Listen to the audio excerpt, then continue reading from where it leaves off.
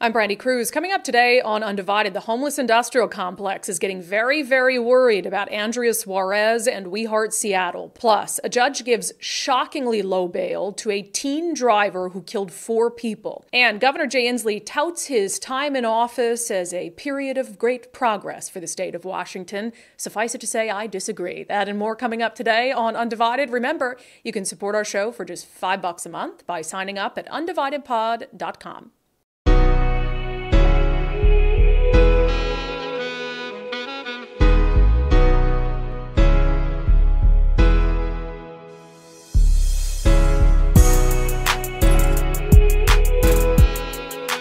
Hello and welcome to Undivided. Thank you for being here. Thank you for your commitment to giving common sense a comeback. I'm Brandi Kruse.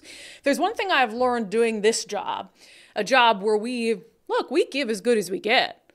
We get as good as we give. We give as good as we get. Yeah, I get criticized all the time. I criticize people in return. That's part of the job in the public sphere when you're trying to make a difference, when you're trying to influence policy, when you're trying to improve the state that you love. Yeah, there are going to be some people who are so beholden to the way that things have always been done that when you start to be effective, you start to be attacked. And one of the things I've learned is you have to stand by your friends in this business and in this realm. And I will tell you that if my friends are at war against insanity, then I'll stand side by side with them. And last night, that's one of the reasons I posted a picture of Nicole and I with Andrea Suarez of We Heart Seattle. Because I don't know if you heard, but Andrea Suarez is being subjected to a renewed line of attack about the work she's done with We Heart. So I posted a picture without much context about what I was going to discuss today. And I think I said, watch out, Seattle, common sense is coming for you. Yes. Yes. And I just happen to also think that's a very good picture of us. I know. A very fine picture. Although some lady on the internet called us fat. I was like, excuse me. No, she said we're bigger than she thought. Bigger? What do you mean bigger? Taller? Bigger brains? So. What is it? What is it? Anyway, I'm off track. People are very bold online. Very bold online behind their keyboards. So anyway, I saw yesterday online that Andrea Suarez was being subjected to renewed attacks for the work that she's doing with We Heart Seattle. So I wanted Andrea to know, I got your back, and I will go to battle with you, and I'll stand side by side with you proudly because I believe in the work that she's doing. And I believe, look, Andrea is a wild lady. She is. We've had her on the show. We've met her in person. She is a unique kind of human being, and you have to be, to go from being a private citizen to deciding one day that you're sick and tired of looking at the trash in the beautiful parks in the city where you live, and that you're going to go start to freaking clean it up because the city's not doing it. That takes a special kind of person.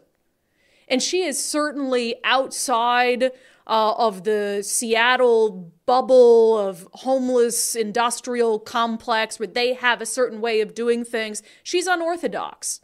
But you know what? Orthodox isn't working. And because Andrea is effective and because she has built this entire ecosystem, again, starting with herself just cleaning up trash in homeless encampments. That's how this started. Let's not forget that. This didn't start with some, lady getting rich off of going out and cleaning up trash at encampments because she was, it was lucrative for her. It was fun for her. It was enjoyable. It was none of the above. It is none of the above. So this started with just a private citizen going out and cleaning up trash because no one else was freaking doing it. And she was watching the city around her go to hell. And she has started a movement from it. They have thousands of volunteers who go out. We have gone out. Some of you have gone out to clean up trash in city right-of-ways that has been festering there for decades. Andrea goes out there. She cuts through the government bureaucracy and red tape. And she gets people connected to services. She does more on her little island than we've seen the homeless industrial complex for all of its billions of dollars in taxpayer money that's been wasted. She does more than they could ever hope to do. And that's why the homeless industrial complex hates her so much. And that is why Stop the Sweep activists who live and breathe to see these homeless people stay in place, to see them die with a needle in their arm, to see them raped in the tents, to see them victimized while living on the streets. That's why those far left fringe activists who want to leave these homeless people in place hate Andrea Suarez so much. Why they go to such great lengths to attack her character and her work. Because they don't want people off the streets. You have to realize that. You have to understand that. They do not want people off the streets. If the homeless industrial complex wanted people off the streets, we wouldn't have a homeless crisis. Because they get billions of dollars. There's thousands of people who work for the government within that institution, at the city level, at the county level, at the state level. And we have a worse homeless crisis than we've ever had. If they wanted to fix it, they could, but they don't. They want to keep those big bloated government paychecks and salaries and checks for contract work coming in. So that's that. And then you look at the activists. And again, like I said, everything they do, everything they say, without a shadow of a doubt, is designed to keep people living in squalor and filth and death and addiction. They want to go out and harm reduction. Oh, get these people the needles they need and everything they need to be able to continue to use the drugs that are killing them. They go out and protest sweeps because they'd rather have someone living in squalor and die in their tent than they would, have some sort of, interaction with law enforcement. And I, for the life of me, don't really know what is motivating the far left activists to want to so badly keep people living in filth. I cannot wrap my mind around it. So anyway, those are the people who are attacking Andrea Suarez and We Heart Seattle and have since We Heart's inception. They can't stand that she's doing what she's doing outside of the system because it hurts their bottom line, right? Well, if Andrea can do this for a fraction of the cost with volunteers, what does that mean for our multi-million-dollar lucrative contract with the city or the county or the state? It's all about money. It's not about lives. It's not about homeless people. Give me a freaking break. Now, what disappoints me is when the media plays that game. I've said before, people are like, you're so critical of Democrats. Oh, you must be a Republican, all of this. I'm critical of Democrats because Democrats are in power. And I believe it is the fundamental job of the media to hold the powerful accountable. And so in this state, if you're seeking to do that, that is the Democrats, that is the progressives. And in this state, if you're a member of the media and you have all this power and this influence to ask people in power difficult questions, to hold them accountable for what they do or what they don't do, and if you're covering the homeless crisis, where are you going to put your power and your energy as a member of the media? Would you not put it at the government? Would you not spend that time and that energy and your reporting and your power directed at an ecosystem that spends billions of dollars in taxpayer money to only make things worse? You certainly wouldn't spend it criticizing Andrea Suarez and her team of volunteers that operates off of donations and out of the good of their heart is out there helping people. Because in the grand scheme of things, Andrea is just a speck in the whole industrial complex, and she's not using taxpayer funds. So I was disappointed to see that my friends over at Cairo Radio spent a lot of airtime and a lot of energy on a series of stories attacking Andrea Suarez and We Heart Seattle. Now look, I'll just caveat this with I love my friends at Cairo Radio. I started my career there. Nicole and I both worked there. That's how we met. I have a lot of, how do I put this? I still have a lot of friends that work there. So I'm not quick to criticize them, but I criticize all the media, and so they're fair game as well. And I will say, so they put out this series, video series, and it looked at the work Andrea Suarez and We Heart Seattle is doing, and then it dove into the controversy around her, which I believe is completely manufactured by the far left because they cannot stand that she's working outside the system and having more success. So I think it was a 4-part series. Is that right, Nicole? 4, 3, 4, 5? I don't know. From Cairo Radio. The first one's about Andrea Suarez and the work that they're doing. And then the second one dives right into what people say about her on the internet. Here is a clip. Search engine results for the nonprofit's name lead to countless accusations across multiple social media platforms. The posts accuse We Heart Seattle of lying to people living in the camps about who they are, and not getting permission from people before throwing their belongings away.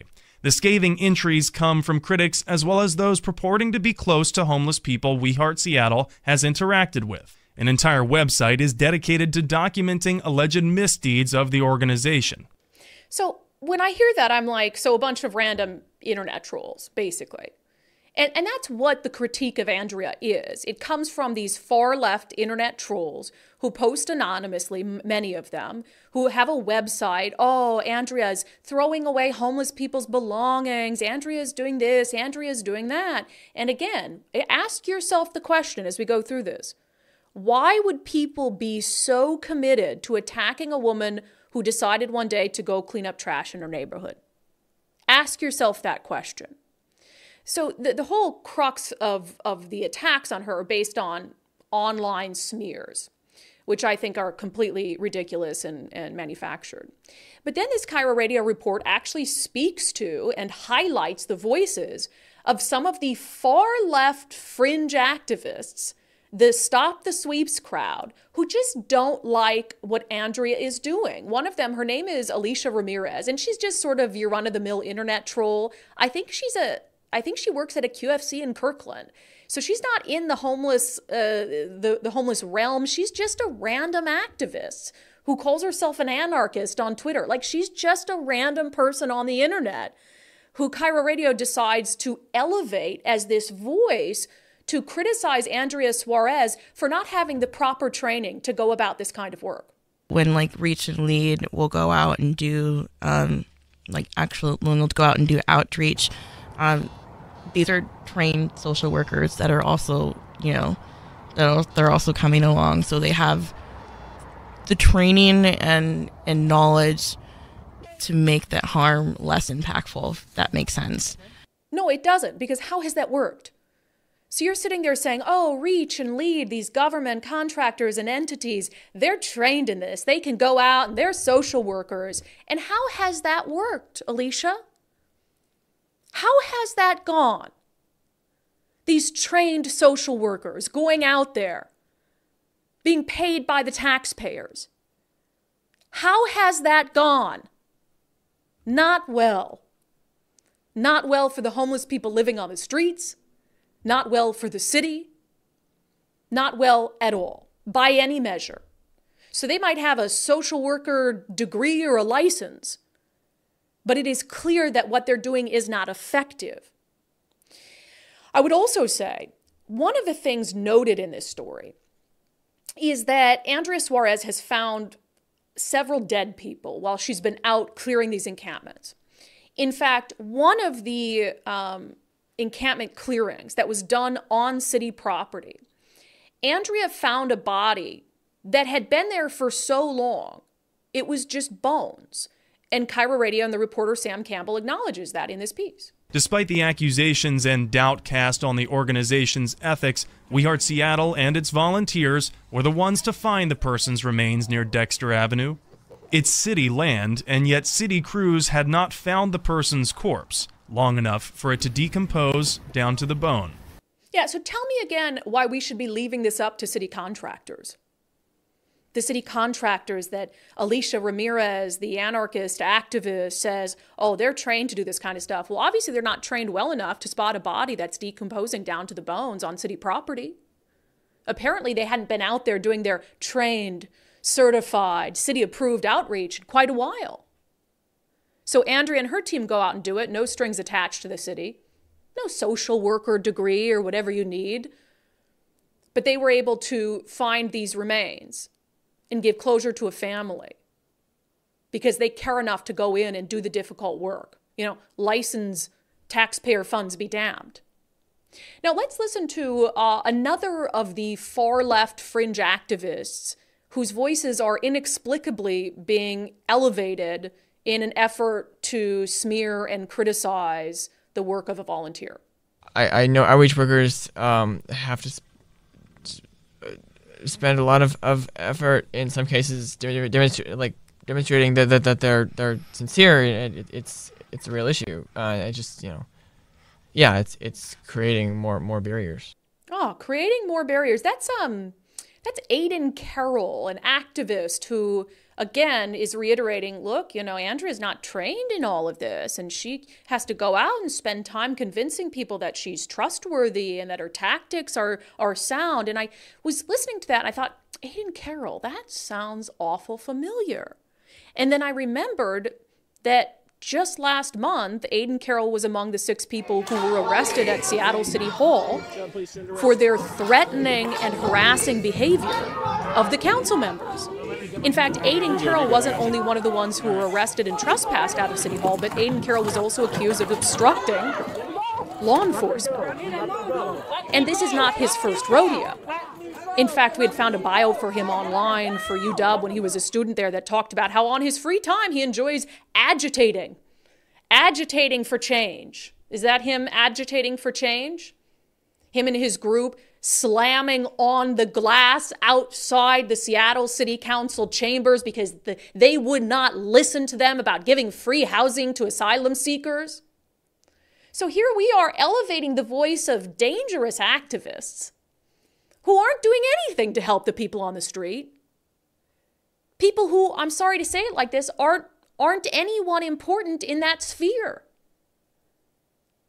Again, a grocery store worker in Kirkland, that's fine, nothing against grocery store workers, but why are you qualified to be lifted up on the news as some expert voice to criticize a woman who is doing more than you ever even thought of doing for the city of Seattle?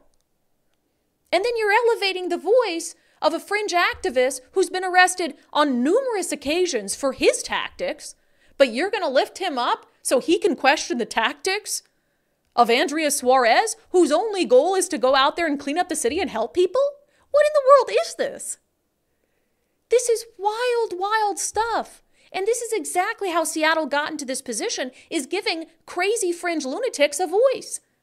As if their voice should be held on equal footing to the voice of people like Andrea who are actually out there doing the difficult work. You're talking about keyboard warriors, far-left fringe activists who go and throw a fit and throw a tantrum when they don't get their way. Why do they need a voice on the news? It's wild to me. And here's Andrea. For those who are watching, she has a very nice hat on in this story, which I appreciate. But here's Andrea talking about the criticism that she's not a social worker. When you're doing those welfare checks, do you have caseworkers here with you? We are caseworkers. Tim and I are caseworkers. We've been doing this for 3.5 years. We've been through trauma-informed care training, de-escalation training, on-the-job training. My educators are the 200 people and the thousands of homeless that we've met right here on the slopes that have said, you guys are game changers. But in terms of state or city license for caseworking, I don't know, did Jesus Christ have a license? I love that so much. Literally, do you need to have a license to go out and ask people if they want help? Is that what our contention is? That doesn't seem very progressive or empathetic to me. You're saying, oh, you have to have a social working license to go out and ask people if they need help and connect them to that help. You have to have a social worker's license to go clean up the city that you love. Is that really where we've come? Is that really where we're using our power and our influence as members of the media in this entire ecosystem of the homeless industrial complex? Let's focus on the woman who's operating off of volunteer funds and volunteer hours and who's out there getting her hands dirty, doing the work, working 20 hours a day. Let's focus our energy on criticizing her and criticizing her using the voices of far-left fringe activists who have never helped a homeless person a day in their freaking lives. And let's ignore the big elephant in the room, the failed homeless industrial complex that is taking billions of dollars from all of us hardworking people and squandering it. Let's focus on Andrea instead. Give me a freaking break. I will go to war for Andrea, just like I will go to war alongside anyone who stands for sanity in an insane world. And I will not use an ounce of my influence, of my time, criticizing people like Andrea, who are just trying to make a positive difference where the government is failing. Absurd. My hand hurts. Sorry. Nicole's like, oh, wait, just hitting things over here today. Wow. I'm mad. I don't like when people go after my friends. I know. And again, I'm more mad at the, look, Cairo Radio, I love you. I love you, my friends. This was a miss. This was a big old fat miss. And honestly, a misuse of your power and influence and platform. So look, it doesn't mean Andrea is completely above criticism, but the timing of this is highly, highly suspicious to me. Andrea and I, we were just at this Seattle Police Foundation event, and Andrea was there, and we were talking to her, and she's finally starting to make inroads with the city and with city leaders, and they're finally starting to understand that she's a part of the solution, that they should be excited to have her working, something the old guard at Seattle City Hall didn't grasp. Why would we not welcome this woman with open arms and learn from her and see what we can do together?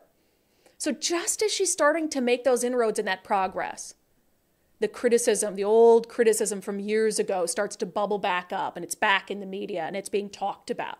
It's because she's effective, and they can't have effective. They can't have effective. And we see this too. There's a couple stories coming out about yours truly that I know are going to be hit pieces. And you know what I'm going to chalk that up to? Because we're effective. So when people are attacking you, you're over the target. All right, an update on this 18-year-old driver in Renton who was going more than 100 miles an hour, smashed into a vehicle, and killed 4 people, including 3 children. So he had his bail hearing, and he's still in the hospital. And I give Jeremy Harris over at Como a lot of credit. As critical as I am of the media, I always want to make sure that I point out the people who are doing a good job. Jeremy Harris, I'm a big fan. Big fan. I think you're doing great over at Como. So he covered the bail hearing, which was an emotional one. You had the parents of the kids who were killed who spoke, trying to convince this judge to give this 18-year-old suspect a high bail. It is the moment that has changed families forever. It's what prosecutors allege 112 miles per hour looks like. It's so fast you barely see Chase Jones's vehicle come from the right side of your screen and plow right into a van full of children. I'm a little concerned and shocked that there has been to my knowledge, no attempt to reach out to us or the Browns or Hudsons with any kind of message of sympathy or regret. Jones's attorney told the court he's not stealing cars, having a gun, or intentionally trying to commit a violent crime. This is an allegation in which my client may have made a dumb mistake in driving above the speed limit. That's the allegation. I don't think that this was just a dumb mistake. I mean, the tone deafness is insane. A dumb mistake. And then for the defense attorney to argue, oh, he's not out there stealing cars, doing guns, intentionally hurting anyone. You were going, what was it, 107 miles an hour, 112 miles an hour on a city street. And the video there was insane, where it's like you can't even see him. He's going so fast. And just like that, 4 lives snuffed out. So to illustrate it, I don't know, I've seen some dumb arguments from defense attorneys in my day covering crime and justice, but especially having the parents of the kids who were killed there saying, oh, he made a dumb mistake. He just went over the speed limit. No, he went shockingly over the speed limit on a city street and had a history of it. And that's one of the key things. You know, there have been, I think it was in Kent, his last one, where he's totaled, remember, this is the kid who's totaled 2 other cars this year. 2 other cars. In less than a year. And then kept getting new ones, and then totaled this one too. And the last time he got a stern warning from Kent PD, there's body camera video where he acknowledges he was going like twice the speed limit. So this is a guy this is a kid, this is an adult, a young adult who has never been taught that there are consequences for his actions. So anyway, I think one of the things that I can't say I'm shocked by anything anymore, but I really thought that the bail would be high. Because, again, going back to that, a judge has to consider danger to the community. And I understand that this 18-year-old Chase Jones, he's still laid up in the hospital, unclear when he's going to get out. So for the time being, I guess the community is safe from him while he's hospitalized. But again, when you look at setting bail, you're determining a variety of factors, the severity of the crime, and also the likelihood to reoffend. If this person gets out, do they pose a danger to the community? Well, this is a guy who's already totaled 3 vehicles. Didn't learn his lesson the first 2 times.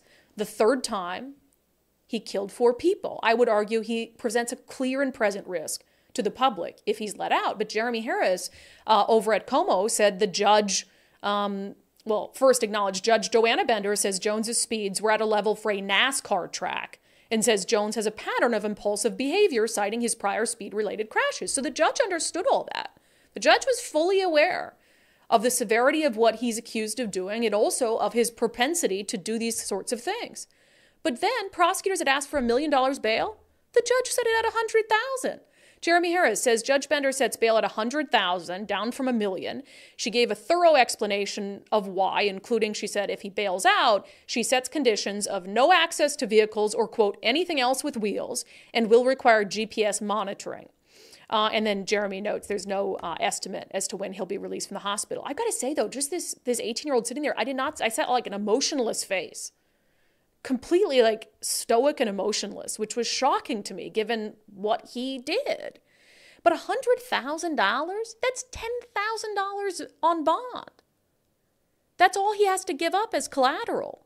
I mean, he's got to prove, family that you've got a collateral, $100,000. Anyone who has a house has $100,000 in collateral. Well, he's also had 3 very nice new cars in the last couple of years. So I imagine that mommy and daddy, who he called to the scene of his other 2 incidents before police got there, imagine that they're going to have no issue putting up $100,000 collateral and then $10,000 to get him out. And then he gets to be home on GPS monitoring and, you can't have access to anything with wheels. That's good. Will he abide by it? I don't know. It's just another example of even in the worst of the worst scenarios. I mean, he's facing 4 counts of vehicular homicide. Even in the worst of the worst scenarios, we have jurists who just want to take it easy on young people. And that is the opposite of the message that we need to be sending during a juvenile crime crisis. Just wild. $100,000 bail. Wrap your mind around that one. Okay, coming up next, King County's warning of a public health collapse if they don't get more money. I love the fear-mongering just to squeeze every possible penny out of you that they can. We'll discuss. First, I've talked about my success on the Eastside Weight Loss Clinic program, even though the lady on Twitter called me fat. I don't know. Was she talking to me? You, Andrea? Bigger. Not fat. Bigger than I expected. Listen, I've got all the right curves in all the right places, lady. And your picture was of like a tomato. So I want to see what you really look like. I think that's what her avatar was. It was like, it's always the ones with like the cat picture or the avatar of a bird. And they're like, you're ugly. And I'm like, well, what do you even look like? Internet troll. Isn't it funny? There's lots of compliments. We always focus on the negative. Yeah, because at the end of the day, I'm a girl, okay? I'm just a sensitive woman. And, I just play a hard ass on my podcast. And my feelings do get hurt. Anyway, what was I doing? Oh, EastsideLossClinic.com. I look damn good, okay? I worked hard for this. Anyway, I've heard, I'm going to cry. Not out of sadness, out of laughter. I've heard a lot of success stories from you guys, and I love it. And one of the things I made a point of saying on the show last week, I think, so we're in April, May. 2 months is all you need to have substantial results on the Eastside Weight Loss Clinic program. I lost 30 pounds in just 2 months. I'm down almost 40 pounds total. So if you're thinking, gosh, I could, cut a little weight, feel better, look better before summer, start now. I'm telling you, it's not magic. You do have to follow the program in order to see those kinds of results, but the results I got are not atypical. So man, you could be just looking and feeling your best by June. EastsideWeightLossClinic.com. I can't promise that even after you do that, somebody won't call you fat on Twitter. However, you could be looking substantially better for yourself, not for your Twitter haters.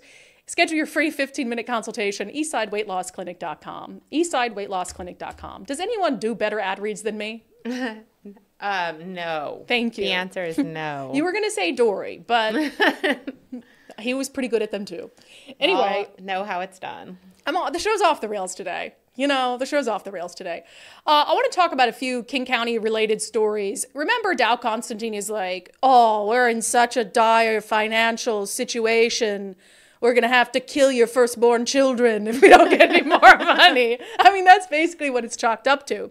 And now they're trying to appeal to the bleeding heart progressives. Here's the article from King 5. Most King County public health clinics could close in 2025 without a funding fix. The county faces a $35 million budget deficit as inflating costs outpace revenue. Leaders and healthcare workers are pushing for solutions. There's a couple key things in here I want to clue in on. But again, citing the budget issues, Executive Constantine and King County Council members are searching for solutions as healthcare workers' unions launch a petition to raise awareness and seek action. There it is. SEIU. They're worried about their money and their jobs and their government contracts. This has nothing to do with need or necessity. This has to do with the union and Democratic politicians making sure that their cronies are well fed. It goes on to say the public health Seattle King County clinics at risk offer primary care, maternal and children's health services, health care for people experiencing homelessness, and dental care for around 80,000 patients. And then it goes on. I'm not going to read the rest of it. So basically they're saying, give us more money. We have to have more money or else we're going to not be able to give this critical health care to people in our communities. Well, and of course it's the homeless and it's racist and all of that. Advocates say more than 60% of patients identify as Black, Indigenous, or people of color. 40% speak a language other than English, and a substantial population are uninsured or homeless. Wow, it almost seems as if maybe we should deal with the homeless crisis and then we wouldn't have to have this entire ecosystem of clinics and all this other money being spent on things to supplement the homeless crisis that we're in. Gosh, that seems like an interesting thing.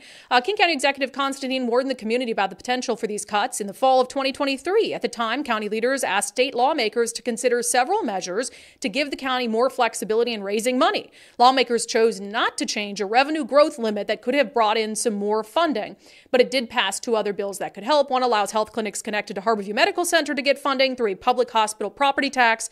The other allows the county to put a levy measure to voters to fund the general fund programs that could otherwise be cut. So again, remember Dow Constantine came out in the fall and he was like, the earth is ending, give us more money. And he wanted lawmakers in Olympia to lift the property tax lid so they could increase your property taxes at a more aggressive rate without going to voters. Because remember, they could always do that. They'd have to ask you first. What he wanted is not to have to ask you. So he went to his buddies in Olympia and said, hey, can you pass this? But there was so much public pushback from common sense people that the lawmakers are like, I don't think we can do that this year. It's an election year. We got Bob Ferguson. He's facing this real challenge. We just can't do that. So yeah, now they're like, we'll close the public health clinics. And remember, this is about SEIU. That's what the long-term care tax is about. It's about making sure that SEIU is getting all the money they could ever hope or dream of, but we're going to make sure that the long-term care program is absolutely done by making it optional in November on the ballot. Vote yes, pay less.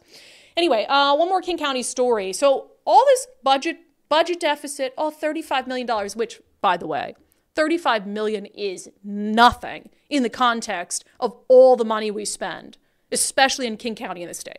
$35 million, they could cut their DEI programs and make up $35 million.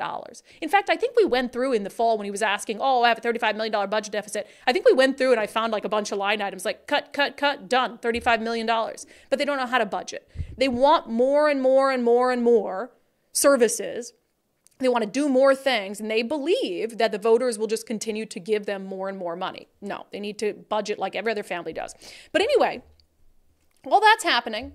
And then what does King County Executive Dow Constantine do? We need to find a way to help asylum seekers. We got all these, can't have the clinics for citizens of Washington State and low income and all that, $35 million down. But now we've got asylum seekers and we absolutely need to take care of them. This from Como News, asylum seeking refugees forced to fundraise to extend Kent hotel stay. Because remember, you had all these asylum seekers show up, as they have elsewhere around the country, and the government's like, we'll put you up at a hotel. And now these asylum-seeking refugees and the nonprofits helping them, they're being forced to fundraise as opposed to continue to live off of the taxpayers of the United States. Other people would call that work. for a Right? living. Like, oh, not only do you not want to work, but you're forced to fundraise. It says a group of 240 refugees on the brink of losing housing in the city of Kent. They've been trying to raise enough money to stay in their hotel until they can find stable shelter. I mean, first of all, who are we fooling? Anyone? All they're going to do is stay there anyway. And the hotel is going to have to like seek to evict them because that's what they're going to be told to do. It says the county is aware of the asylees currently at the Quality Inn in Kent, and we continue to work with partners and the state to determine how to allocate limited resources in the most impactful way as we address the issues across the region. That's from the King County Executive's office. More county funding will be available this summer. On Friday, Governor Inslee signed his budget that includes $5 million for King County to respond to the refugee crisis. So again, not enough money to do all these things they say are vital to our communities and the people living here, but they will absolutely find the funds and find a way to make sure asylum seekers have a free place to stay. And by free place, I mean free for them, not for the taxpayers. And also, we're waiting for a response from Dow's office on the big fat check that was given to the squatter in Bellevue, $47,000 to pay off his back rent owed to Jimmy, the landlord in Bellevue. So when we get that response, we'll bring it to you. They did promise us this response by noon today. And as I sit here, it's 12:37. Yeah. Not the first time Dow Constantine's office has let me down. Probably not the last. But another disappointment nonetheless. But we will let you know. Coming up next in our segment, Unbelievable. Another wrinkle in the saga of our state's failing juvenile detention system. We're going to take you back down to Green Hill and to an interesting request that the Department of Children, Youth, and Families gave our friend David Rose over at Fox 13. A request he said no to, because he's the bomb.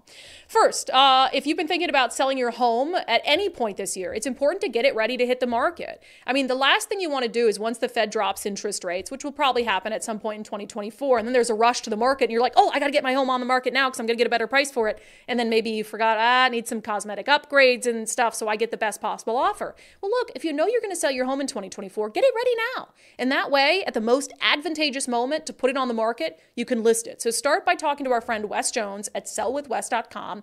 We had him in recently and asked him, well, what's going to happen if the Fed just decides it's not going to drop interest rates this year? If they stay where they're at right now, I actually think that values will stay closer to where they're at. We'll see lower appreciation. We'll see appreciation, but it'll be modest. But if they start to come back down, well, that's when I think we'll start to see more of the multiple offer situations and the bid ups in home sale prices. Yeah, so you want to be ready to take advantage of the multiple offer situations, of the bid ups. And that means if you need cosmetic upgrades to your home or anything like that, you need to get an early start on it. So visit sellwithwes.com, sellwithwes.com. He's going to give you a free market analysis. You can use their home value calculator right there on the website to see how much your home might be worth.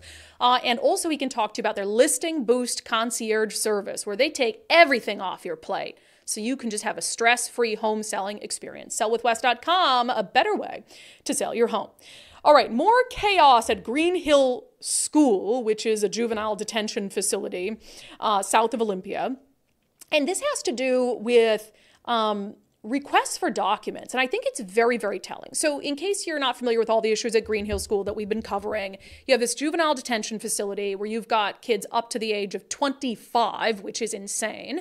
And there's been all sorts of issues there. There has been drug trafficking. There's been attempts to bring in weapons. There have been attacks on guards. There have been guards accused of misconduct.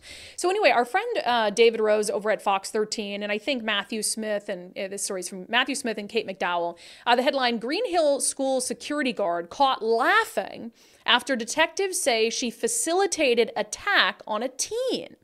So you might recall that there's been a couple, melees and stuff at Green Hill School, but there was a question about the extent to which guards might have been involved in either helping with those things or looking the other way. So this again from Fox 13, a state-run facility long under scrutiny following a number of issues is now under the spotlight after a security guard is accused of not only allowing a fight to take place, but facilitating it. According to newly obtained investigatory documents, Michelle Goodman was captured on camera laughing with inmates as they mimicked the punches thrown at a teenage inmate inside the Green Hill School, a youth detention facility in Lewis County. However, they are not keen to let the public see what has been taking place behind closed doors. In recent days, they've requested that Fox 13 remove public disclosure requests that would reveal video of major incidents that have taken place this year. It is rare for a state entity to request a journalism outlet to remove a request, especially in cases where the request was not directed to them. In this case, the videos in question belong to a third party. So this is shocking. And I gave David Rose credit because he was on the news. Is it his request or is it these reporters' requests? Well, David's the one that claimed after this piece on the news that I saw that I couldn't find for this story, but he said, we did not. Yeah. So maybe I gave David credit for the request. It might have been another reporter's request, but on the air he was like, he was the one that claimed they asked us, they asked us to take our request back, and we did not oblige. Which I'm like, thank you. And it's just wild. And one of the arguments was that protecting the people involved. Obviously, no one's being protected at Green Hill School. The kids aren't being protected. The staff aren't being protected. No, there's nothing safe about that environment already. And what the media, I think, has been doing, to their credit, a good job of, is trying to expose some of the issues at Green Hill and some of the failures from the governor's office on down, the Department of Children, Youth, and Families. We've had on law enforcement who have to respond to all these issues at Green Hill, who've talked about what a disaster it continues to be. So in the middle of all that, in the middle of this glaring spotlight, they're asking news agencies to take back their public disclosure requests. Yeah, no, thank you. I think that's a pretty good indication that you're on the right track. If you file a PDR and the agency's like, hey, can you not request that information? Yeah, that's going to be a big old no. We're going to continue down this path. So I look forward to seeing what they get out of those documents because, again, he said their deadline is, I believe, next week. So. Well, as we know, public disclosure deadlines come and go often without being fulfilled. They have had some issues with those. Okay, we're going to get to some national. Did you have something else? Oh, well, you missed the Unbelievable Open. Did you want to play it real quick? Because otherwise we'll hear about it. That has been unbelievable.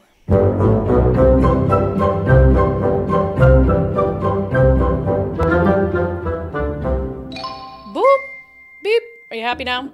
All right, before we get to national news, including a new hate crime law out of Scotland that should have everyone terrified, has to do with gender identity. I've encouraged you guys to take the First Mark Challenge. This is a great way, I think, to look and see if you can save a little money in your family's budget. So the First Mark Challenge is simple, and it costs you nothing, just a little bit of time. You go to First Mark, you schedule some time to talk to them about your current insurance and your insurance needs. Maybe you need better insurance. Maybe you need to get a better price. Maybe you're looking for both, which isn't everyone. And what First Mark will do is it'll take that information, go out, shop their carriers for you, and come back and say, hey, here's what we've got. And they'll either say, do you want to, work with us on your insurance needs, or maybe what you have is already great. And I've heard so many good success stories. This one I loved. It's from one of our wonderful viewers, Eric in Woodinville. He said, I just wanted to say I took the First Mark Challenge. I'd been managing my own auto and homeowners policy for decades. I was of the school of thought that why do I need a middleman when I can work directly with the insurance companies myself? The people at First Mark quickly showed me the error of my ways by saving me over 30% on my auto policy and a whopping 70% on my homeowners policy. I'm not exaggerating. I now tell anyone I know who's dealing with changes to their insurance to give First Mark a call. I did it, and I am literally richer for it. And I actually have a call with First Mark tomorrow because we're coming up on a year, and so they want to talk to you about, how the insurance is going and your plan and whether there's any changes. So I'm going to have a nice little chat with a nice real person who's local. Isn't that amazing? FirstMarkInsurance.com, FirstMarkInsurance.com. They work for you, and you never pay them a dime. It truly is a no-brainer. All right, dipping outside of Washington State, first down to San Francisco. So there's something in San Francisco called the BART system. If you're not familiar, it's just their metro system, right? And it's had a lot of issues, which is not a surprise. Seattle's public transportation and our Sound Transit and light rail has had a ton of issues related to crime. It's just not safe. And then take that times 100, and that's San Francisco, because their issues are the same as what we're having in Seattle around drugs and crime and all of that. It's just on a grander scale because they've been dealing with it for a lot longer. But have no fear, because apparently they've found a surefire way to be able to keep people safe. And that is by giving out to young people something called a bystander intervention card. Here is a youth social media influencer to explain. Hello, excuse me, will we be able to have some bystander intervention cards, please? Yeah, sure. Hang on. Thank you so much. Thank you so much. So this card over here is for when you're being harassed. It says, "You got me." So you'd hand it to somebody else, and it gives them instructions on how they can help you. If you see someone being harassed, you can also give them this "I got you" card, which gives them instructions on the back to find the BART police or call someone, or more instructions on how to be safe. I really appreciate these cards because they gave me a concrete way to deal with an unsafe situation. I'm not very equipped to deal with them on my own, and so these cards give me a sense of community and a sense of support. Especially for young college students and for youth, I think these cards are really accessible. It just gives a very easy way to either help someone or to ask for help without having to do much. If everyone has one, then we'll just be able to support each other so much better and feel safer. Without having to communicate, in other words, because no one knows how to communicate. What is that going to do? What is that going to do? Yeah, a card. Oh my God. I don't even know sometimes. I'm like, the people in power, I'm like, wow, you don't have good ideas. Yeah, you don't have good ideas. Feel real good about themselves. I mean, look, if you're, let's say, I can see like a narrow circumstance where that might work, or maybe someone's on a date and they're uncomfortable and they have a card and they have a card and they're like, hey, let me find a creative way to slip this to you to let you know that, like, I'm not, first of all, women already have that. It's like, our spidey sense. We have the looks we give each other. Like, where it's our like, side eyes. I don't need a card. I can look at you and you'll know if I'm uncomfortable or need like an intervention situation. But like, that's not going to do anything against a crackhead or a knife or a gun or whatever it is. It's just not. So it's going to make people feel good, makes the influencers, wait, what? It's literally comical. It's insane. And then if you are being attacked and harassed, you're going to like be like, wait, hold on, let me just out of my wallet get my bystander intervention card. What should I do? Oh yeah, here it is. It's just the dumbest thing. So dumb. It's just the people. I think it's that individuals who actually like have good critical thinking skills and good ideas and can implement and execute and solve problems. They're in the private sector. I think that's what it is. They're in the private sector making money, and they're like, I'm not going to work for the government. And so then everybody else who can't do those things is left working for the government. Mm-hmm. That makes sense. All right. Now we're going to go all the way to Scotland, where reading stories about Scotland, I'm like, God bless the Constitution. Not that our elected leaders don't try to erode it all the time, but I'm like, thank God for the First Amendment. Not so much in Scotland. So Scotland has been trying to strengthen, and strengthen's a really loose term, its hate crime laws. So they have a new hate crime law that just went into statute. This is from The Independent. The Hate Crime and Public Order Act has been introduced to work alongside existing hate crime laws and has introduced a new offense, quote, threatening or abusive behavior, which is intended to stir up hatred. The protected characteristics include age, disability, religion, sexual orientation, transgender identity, and variations in sex characteristics. So as I'm about to read here, some people who are very critical of this say, are you going to use this to criminalize misgendering people? So it says, many speaking out against the new law hold gender-critical views, including J.K. Rowling, the Harry Potter author, and she has said it would be weaponized against her. A Scottish member of parliament by the name of Joanna Cherry has previously said being under police investigation could be a punishment in and of itself. Ms. Cherry said the law, quote, will be weaponized by trans rights activists to try to silence and, worse still, criminalize women who do not share their beliefs. And I have every reason in the world to believe that it'll be implemented in that way, and that someone like J.K. Rowling could find herself under criminal investigation for pushing back against the idea that trans women are just the same as biological women. And then it's like almost criminalizing you, forcing you into using the proper preferred gender pronouns for someone, because if you don't, then what was the quote? You could be engaging in threatening or abusive behavior, which is intended to stir up hatred. Who gets to decide whether it's intended to stir up hatred? I say a lot of things that some might deem controversial, but it's never intended to stir up hatred. So I might hold a view on, transgender surgeries for minors when I just don't think that that's appropriate. And people could say, well, by saying that, you're intending to stir up hatred, but who gets to make that determination? So this is scary stuff. And honestly, it doesn't seem too far-fetched from what has been pushed in Washington State. I mean, we should talk about it either on the show tomorrow or next week. There was this hate crime bill passed in Olympia. And so they've done some things like, remember when they tried to criminalize election lies? Blatant First Amendment issue there. So Scotland, I gotta say, you know, I just don't think that this is going to go over well. Not that they have the same protections that we have here, but it's not. This is the other thing. To criminalize women who don't share their beliefs. It goes back to the story we played yesterday in our interview on Sundays with Subscribers with Julie Jahman. This 82-year-old woman who lost her YMCA membership because she was freaked out that there was a dude in the women's locker room. She's 82 and she's like, hey, do you have a penis? And he's like, yes. And she's like, I'm not comfortable with that. And it's like, that's reasonable. It's okay to not be comfortable in a place where you're going to be naked, showering naked. It's okay to have concerns or questions about why there is a biological man in there. That doesn't make you an evil person. It doesn't mean you are engaging in threatening or abusive behavior which is intended to stir up hatred. You're sharing your opinion, and honestly, it's a pretty rational opinion that I think reasonable people can have a debate about. There's no room for the government involvement and certainly not for police involvement. Okay, we're going to get to your questions and comments and our daily show poll coming up next. I'm very curious to see if you guys used nuance in your answer to my show poll question. Sometimes you surprise me. Sometimes I'm like, yeah, that makes sense.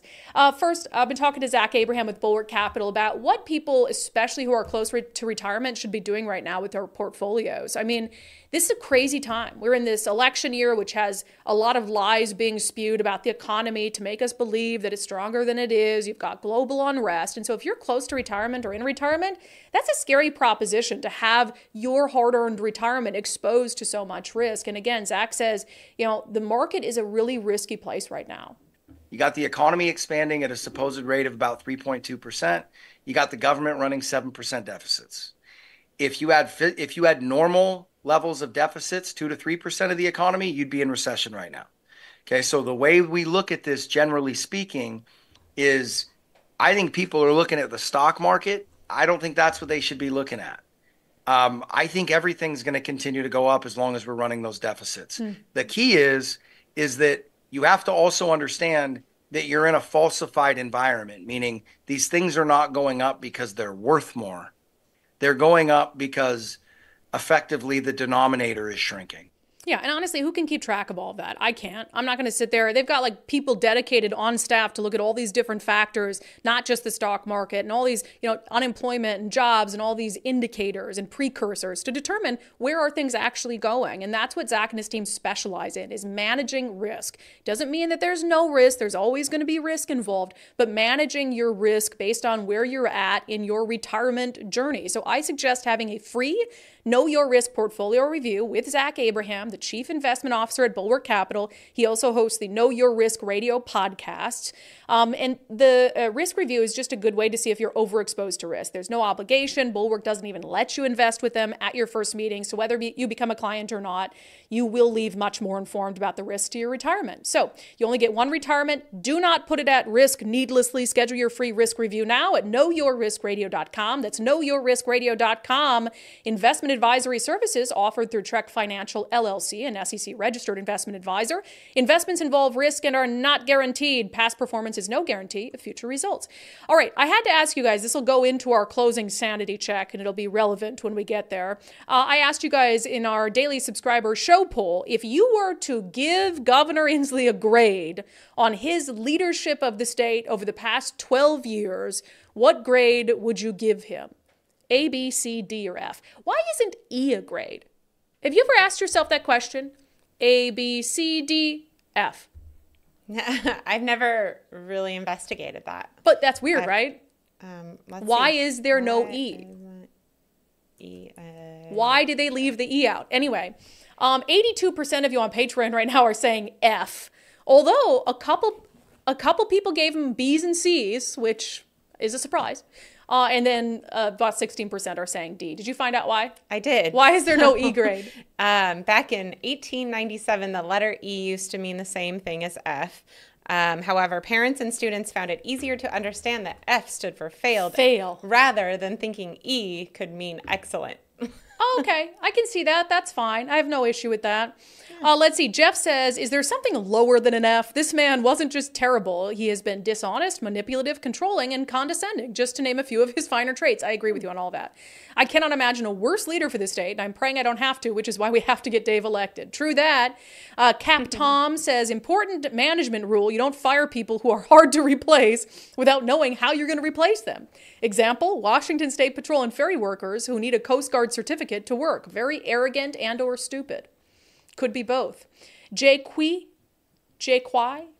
says, taxes, taxes, taxes. Well, oblivious to real estate problems with public safety, lack of police, homelessness. Downtown is gross. Never heard of CHOP when it was 2 days in and out of control. Yeah. Robert says, big fat bold-faced underlined F. I'm trying to see if there's a comment from someone who gave him a B. I was like, who's in here giving Jay Inslee a B? A lot of the commenters are the ones who gave him an F. Old sub sailor, no comment required. The proof is obvious. Carrie Header says, not only bad leadership, but the way he talked to and treated citizens of this state was abhorrent. Plus, he can't manage to answer a question. Would love to see someone compile a before and after list of things like taxes, crime, homelessness, child safety, etc. Liz says, in his mind, he did phenomenal. And that is true. And we'll get to that coming up next. Some other questions and comments. Let me see here. Matt Gilbert on the We Heart Seattle hit piece. The hit piece they put out on We Heart Seattle had me hanging by a thread. And when I got a push notification saying, did WHS go too far? I was done. Yeah, and I think there was actually some good reporting in there by Sam Campbell that was really in-depth and looked at all of these issues. So I don't fault him for the reporting aspect of it, but I think, it's one thing to find dissenting voices, but who are those voices and are you elevating them too high? Are you giving people a platform who ought not have that kind of platform? So I think that's a concern. And then also, does the reporting need to be done? Do we need to dredge up old accusations against Andrea Suarez from nameless, faceless websites or Twitter accounts just because someone criticized her? We have to do a news story on it? I just disagree. Mugshot Espresso. I found it shameful that Kyra Radio had Alicia Ramirez on to sham them in a 3-part segment. I agree as well. Cindy Shootman. We support Andrea. Is there a way to help and volunteer? Yes. WeHeartSeattle.org. WeHeartSeattle.org is a great way to help and volunteer. Baron of Gray Matter. Hey, Brandi, put up a link where we can volunteer with or donate to Andrea. I think it's WeHeartSeattle.org. WeHeartSeattle.org. I want to make sure it's not .com. Yeah, WeHeartSeattle.org. Super simple. Go donate and donate in the name of like Alicia Ramirez or something. Andrea Suarez. And volunteer. And volunteer, and yes. volunteer. And yeah, volunteer. He was asking. Yeah. You can volunteer there too. They have a ton of volunteer opportunities. Old Sub Sailor with a $20 super chat. Thank you. Just because I like both your passion for doing the right thing. Keep up the great work. Thank you very much. On the 18-year-old who killed 4 people and is going to get out $100,000 bail, Two Ladies Midwest Adventures says the lack of accountability is literally killing people. Please, people, bring back common sense. I agree. Teresa Lynn Corba says these judges run for office unopposed. It's so bad from the top down. And it's going to take a long time to fix. The judiciary is something that cannot be fixed overnight. It starts with getting a good governor in office who can fill vacancies and make appointments. I mean, that's what you see with the presidency. I mean, that's the most important thing that the president does. Not only replaces Supreme Court justices who leave, but also fills the federal courts across the country. Let me see. Denise Young. $20 for the swear jar. I'm cussing like a sailor today with all this nonsense. Oh, I thought you were saying I swore. I didn't swear. No, she's saying she's swearing. Oh, all right. Denise is holding herself accountable. I love it. On the BART cards that you're supposed to pass to someone if you feel unsafe, Mandy says, because I need to hand out instructions on how to act like a human. That's such a good point. It's kind of what you said too, is like, you need a card that tells you what to do if someone tells you that they're uncomfortable. Yeah. It's like, okay. But then also you're expecting them to intervene. Like, you're talking about 2 young girls here. And it's like, if a girl's being harassed by a guy and is uncomfortable, is that young girl supposed to, what are they supposed to do? Like, what are they supposed to, then they're putting themselves in jeopardy as well. You might be able to come up with, it's just such a weird card that might work in a one-off random scenario. Why don't we teach people like young people like these two girls how to communicate with people and how to problem solve, how to kick ass, how to fight for their friends, fight for themselves. I mean, it's just ridiculous. People don't even know how to operate in society anymore. No, and I did, the card also allegedly has on some tips to be safer. And that's fine. I think that's always good for young people. Like, hey, here are some tips to make sure that it's like when you're a little kid. It's like, don't talk to strangers. But elevated for teenagers. I think there are some things that teen girls in particular can learn to try to make sure that they're not as vulnerable out there. Like look up from your phone. Yeah, look up from your phone. Pay attention to the people around you. Take your earbuds out. Make sure that whenever I go into a place, and I think it's just the job, right? Is like I'm always scanning, and like Mike, when he goes into a place, he never sits with his back to the door. So I'm always scanning. I'm looking at exits. So like when I go into a place, like I know where my exits and my entrances are, and it's automatic. And so I think that's probably just from work and all the crazy stuff that we see over the years. But I think that's a good practice for anyone. Yes. It's like you're making eye contact with people, and you kind of know what's going on. So. Yeah, if you want to teach them that, fine. But it's not going to save them from a crazy crackhead on the BART. Let me see. Slow Nomo says, you might get better results if you handed out guns. I don't want to hand out guns to random teen girls, but yeah, it wouldn't be a bad idea if they learned to defend themselves. Baron of Grey Matter, I'm buying 1 million conflict cards and sending them to Scotland. Good idea. Love that. Dale Draper says, if anyone wants a hat, you better order it now because I'm going to order what's left at about 4 p.m. Dale, are you really? Did you get Dale his second order of hats out? I think so. I hope so because I don't want another. Received it because I thought he was talking about the first order, and so I don't want another F word thing from Dale. He sent a follow up to that saying, "I hope you know I was joking." I know because he was on the live chat Q&A I did Sunday night with subscribers. And I told him, I said, we knew you were joking. Although I first saw it and I was like, wow, this guy's really mad. We haven't sent out his order yet. We send out orders every Thursday. But yeah, so if you want, Nicole, do you have before we get to sanity check, our merch thing? Oh, sure. Thanks. If you want some of our merch, we're trying to sell out before we move into our new studio space. And Dale says at 4 p.m. today, he's going to buy out the remainder of the Make Common Sense Great Again hats, which I'm not sure, Dale, that might be like 20. That's a lot. It could be. I don't know. But we should probably update our inventory. If you want to buy out the rest of them, like I'm all for that. But go there, and if you're a subscriber, remember you have a top secret promo code. If you don't know it, just message us. But you have a promo code for $5 off. Okay. All right. Let's get to our closing sanity check because Governor Inslee really just is patting himself on the back.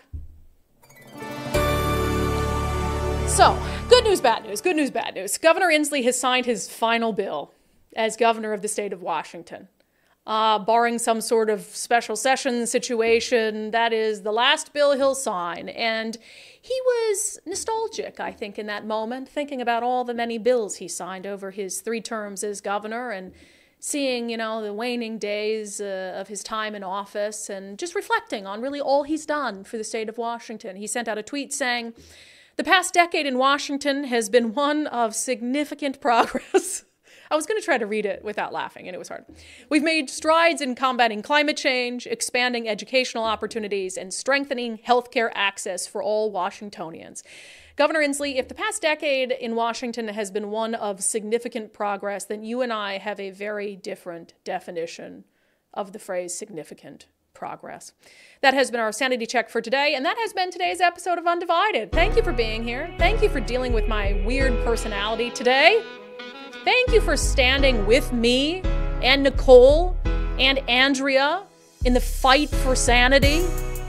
Because I'll go to battle side by side with anyone who wants to make this state a better place and wants to take the actions and the steps necessary to actually do it.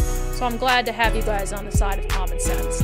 UndividedPod.com. If you have not become a subscriber already, we sure would love to have you on Team Sanity. UndividedPod.com, just $5 a month. See you back here on the live show tomorrow at noon.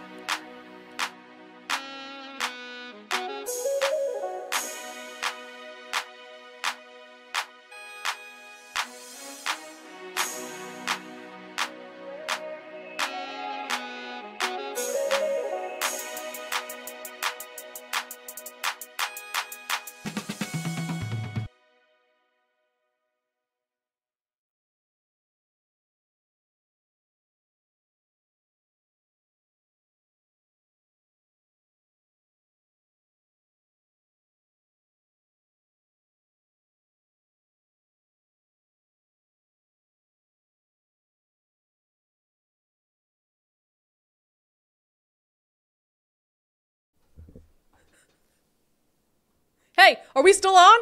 Who's still here? We're still on. Is this thing on? We had to come back because Matt Gilbert did a super chat. Nicole missed it. You're fired. And I was like, Matt was whining, like, why do I even do super chats? Well, we missed a super chat on Thursday I'm as well. sorry, Matt. It made the Sunday show. Matt Gilbert with a $10 super chat. He says, let's effing go. Let's effing go. Now the show is actually done. Matt, I'm sorry. Nicole, you're fired. We'll see the rest of you back on the live show tomorrow at noon. Oh, my hair's all weird. My hair's all weird. Wow. Okay, bye. Bye-bye for real.